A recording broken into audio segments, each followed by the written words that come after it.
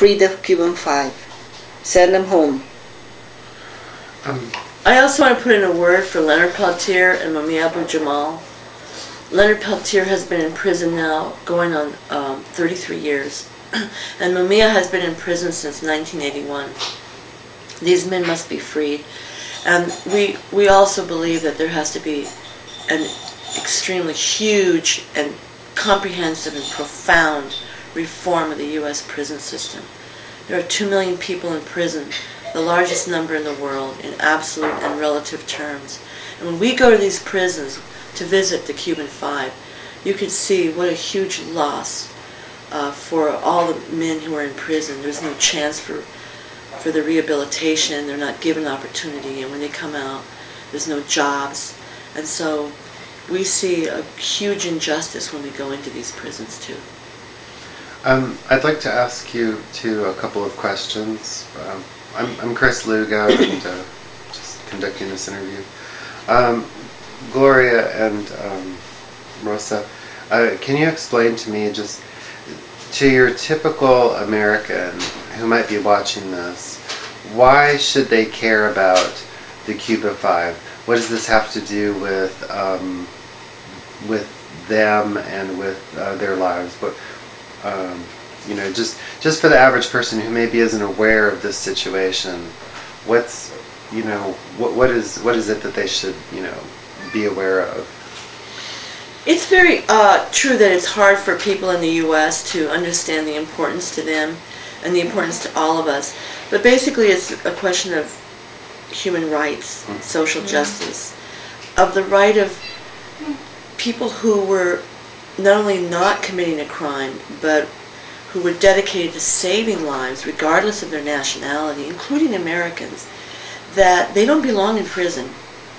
And the other is that U.S. tax dollars, what we are paying out of our pockets, is being used to hold up a policy of aggression and hostility toward the people of Cuba.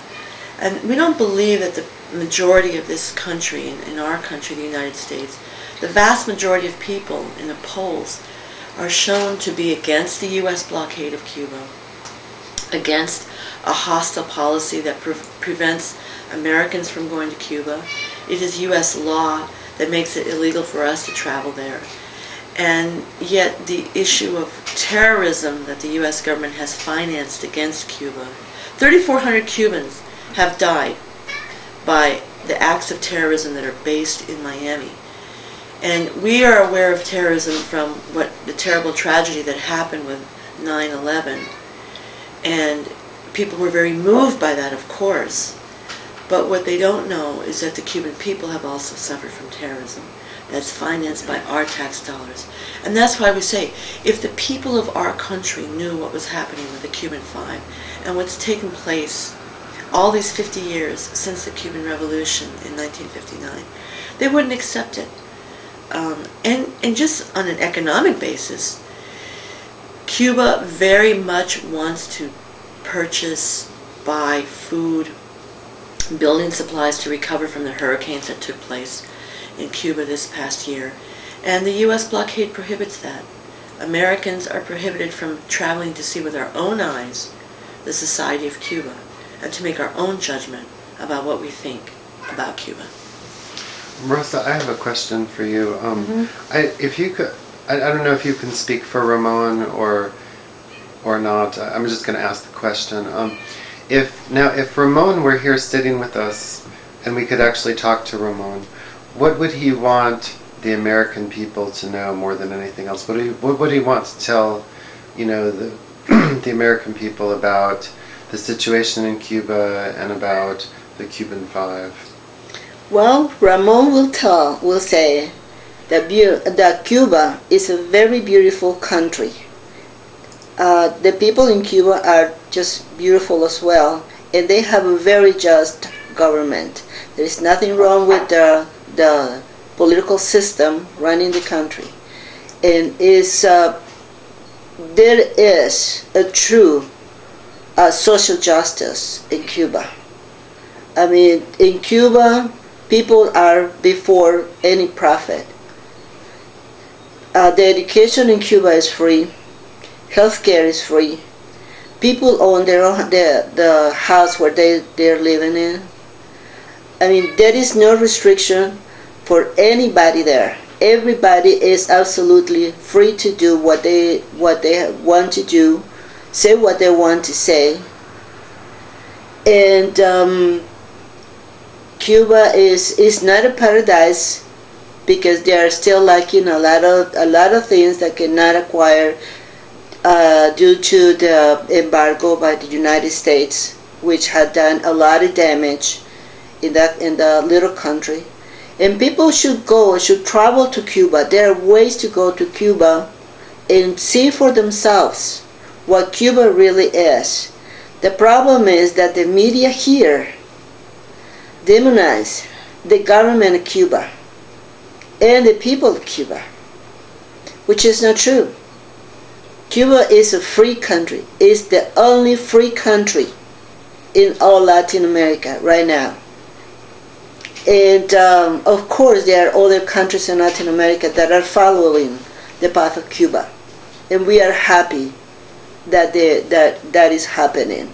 And there will be more countries in Latin America that eventually will be free for the domination of bigger powers.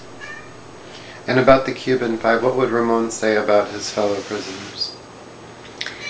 He gave us that goodbye message at the end. Ramon said that he is very grateful of everyone who supports them. Everyone who comes to know the case of the Cuban Five agrees that they had to be free and supports them. And Ramon and Gerardo, Fernando, Antonio, and Rene, they are five. They are together like petals in one flower. They are together, still forever. And if one or two are free, it doesn't matter how they go back home, one by one or two, or doesn't matter. They are going to be five always, forever. And they are brothers that will never abandon any one of them, or any Cuban. Cuba doesn't abandon their sons or their daughters. And Ramon is very proud of what he did, and he said in a blink he will do it over and over and over again, because they were saving lives. They were saving their country, protecting their country, protecting their people from attacks, from people who have been attacking them, and they are publicly known that they are the terrorists, like Posada Carriles, like Orlando Bosch. They are publicly known that they are terrorists, that they have said themselves. And they were, the five were fighting against this terrorism and saving people, not only Cuban lives, but also American lives and others. So the five are very proud. I know that they are very proud of what they have done, and they won't blink to do it all over again, because they are committed to do good for humanity. And money is not an issue for them. Money has no value for them. Lives, well-being is what they are all about.